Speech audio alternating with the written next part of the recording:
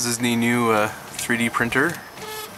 This is a Prusa Mendel kit from MakerGear, and spent a lot of time tweaking it, getting it up and running, but here I am printing an octopus.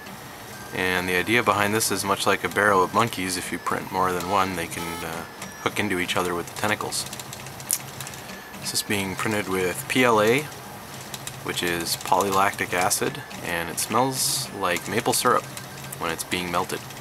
So all in all, rather pleasant.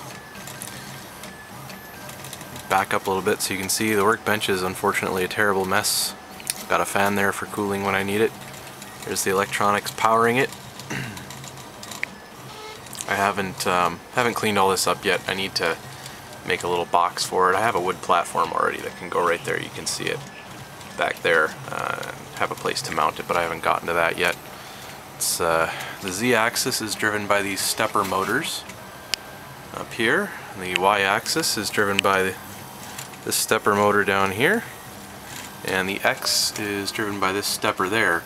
Whole thing's driven by this big laptop, which via USB runs the microcontroller on there. And right now I'm feeding the PLA from this spool up here. I've got a big bag of it in the back of the room. Anyhow, I don't have the patience to leave the camera running this whole time, but you can kind of see how it works. It's extruding the plastic down layer by layer. And when it's done, I'll have a nice new toy for my daughter Layla.